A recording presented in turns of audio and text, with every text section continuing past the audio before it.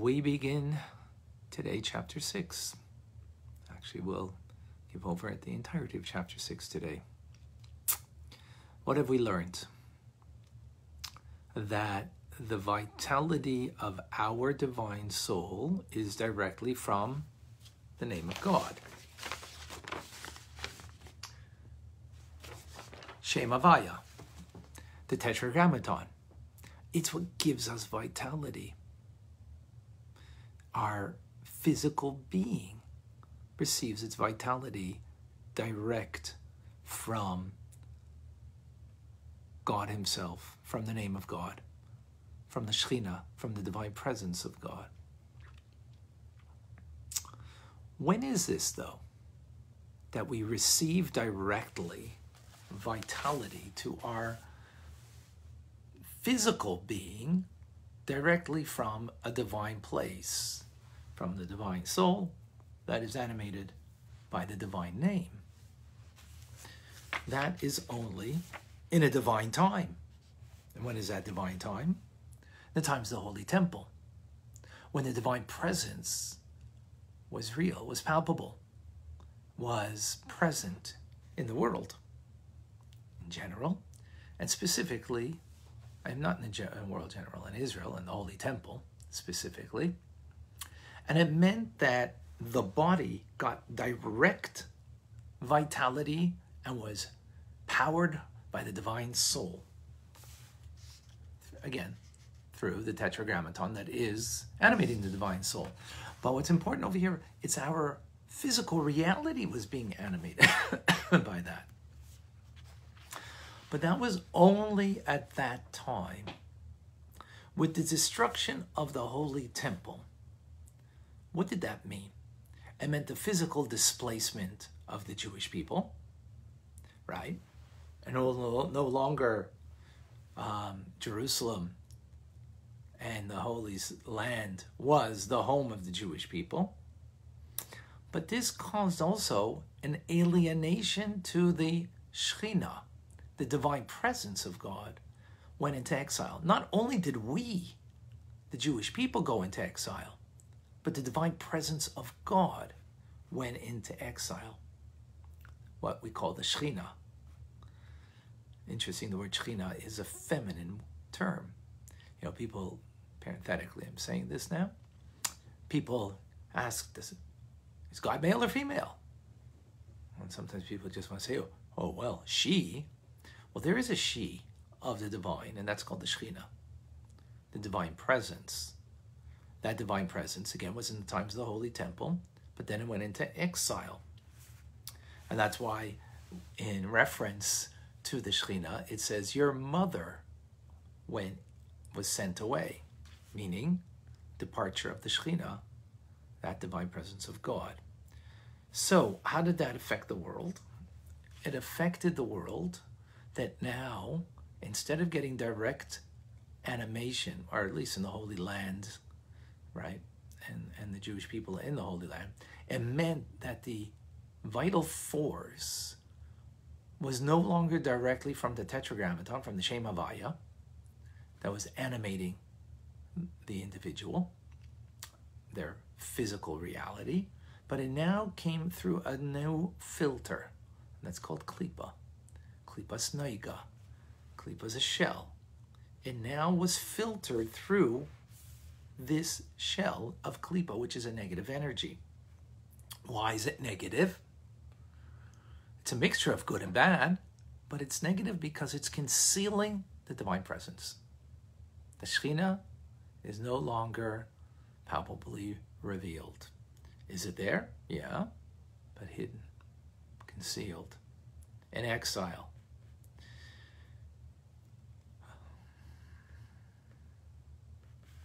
That's what has occurred.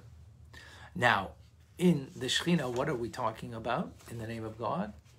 The latter Hey is Malchus, royalty, the Word of God, the presence of God, is in exile. What does it mean again, exile?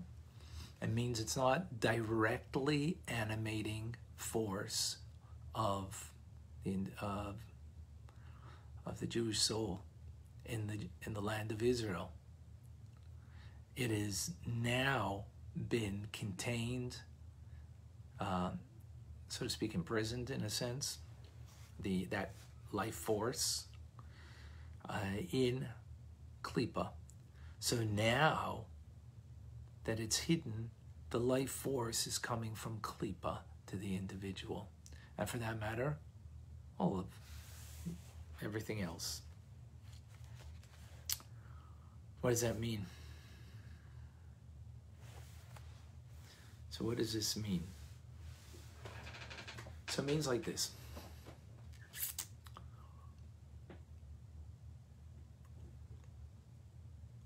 So the question that we had in chapter 4, why is the Torah tell us that someone who commits a sin that has a punishment of excision, early or early death by divine agency, we see that people live well beyond 15, 60 years old. They live, and they live peaceful, content lives. We don't see every sinner dying at that point. So when did that actually happen? In times of the Holy Temple, when the life force was direct from the Shem Havaya, from the name of God, the Tetragrammaton, the physical reality, that's where God is vitality. If you had sinned in such a way that you cut off the breath, as we explained yesterday, of God to give you vitality, then yes, you lasted to 50 or 60 years. But it's 2,000 years now, just about, that we've been in exile. And the vitality means it's not coming from the name of God directly, but it's hidden, it's being filtered, it's being concealed in exile, and we're getting our vitality not direct, we're getting it from Klippa. Klippa's noiga means a translucent klippa, shell that covers over on the divinity. And because of that, it's a negative force for that reason alone, even though there's good there. But what now that creates is a reality that's where the normative life force is coming from. So,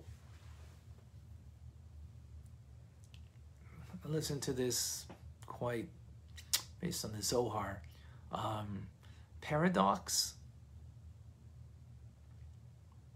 as a result. Now, so we spoke about two levels of vitality.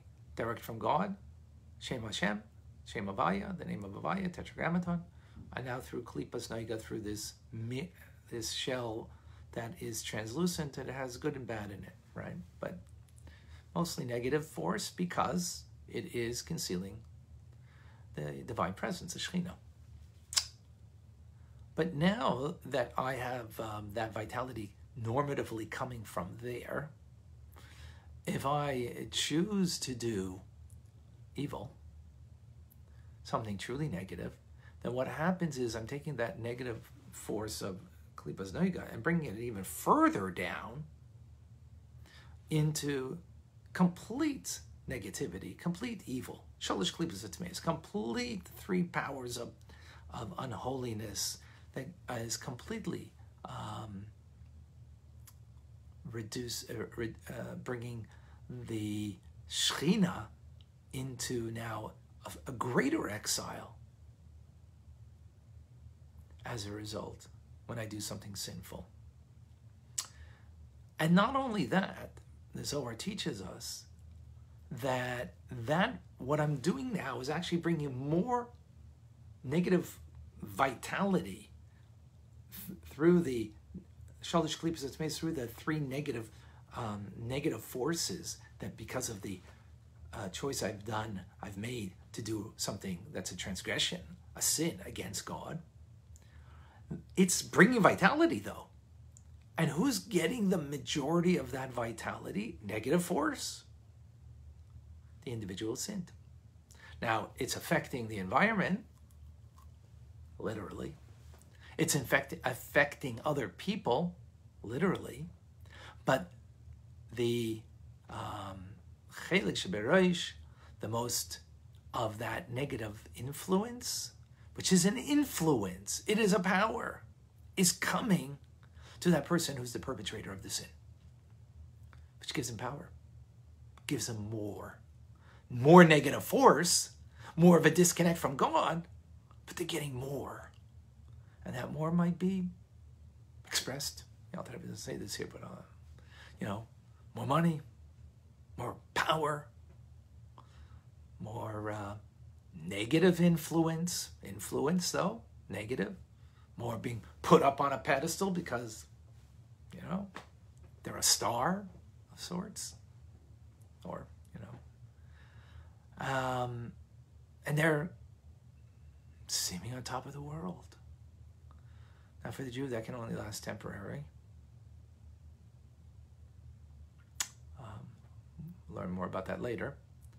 But that negative force is enlivening, again in a negative way, against God, but in the person, and they might not even feel disconnect, but they are disconnected. They might feel actually on top of the world, because through that negative force, they're receiving the primary vitality of negativity their way, and that will translate into things. Having things, but not having God. Ultimately, obviously, having things without God will turn on itself. But that's not for now. And that's why the wicked prosper.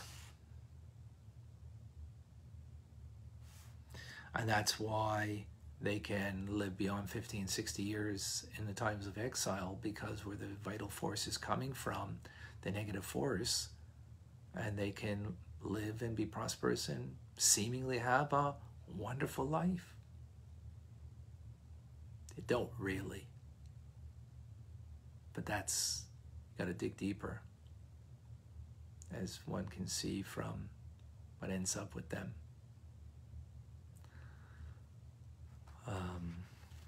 A life that is godless. But this gives us an explanation of the concept. What an irony. Now, with that negative force, that has gone into Klipa, there's a positive thing that has happened. So what did we say? The Hay, which is the Shechina, the divine presence of God, Malchus is the attribute, royalty, has gone into exile. It's gone into negative forces, which that itself is a mystery, but so it is. That's the Hay of God's name. What does that enable us then? We could do tshuva. Tashuv Hay, to return the Hay. The Hay in God's name. What are we returning? What are we returning? Not merely to God ourselves we're returning. Obviously, we're returning to God. That's the act that's being done. But you know what's happening? Our soul is being returned to God, and to get its vitality from, direct from God, not through Klipa. Not only that we're going to get our vitality from there, but God himself has been redeemed, meaning the Shechina, the divine presence of God, has been redeemed from exile.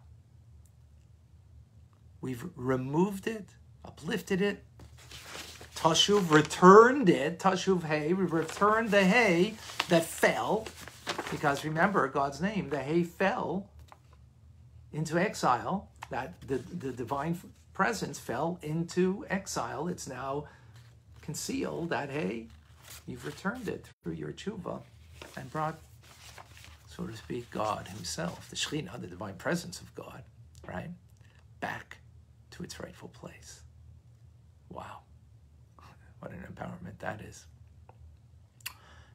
Next chapter, we're going to learn the details and what that means.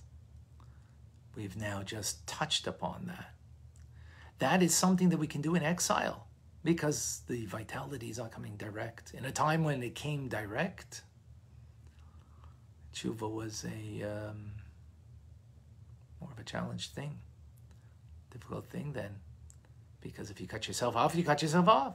But today, that doesn't happen because the vitality anyways is not coming direct. So we don't cut ourselves off. That's even on the plus side. The negative side is that we're not getting direct vitality from God to our physical reality. The plus side to that is that enables us that we could do tshuva, that we could return the hay in God's name, the Shechina, the divine presence, because it's in exile. Powerful idea. More on that in the next chapter. We'll go into that into greater detail. All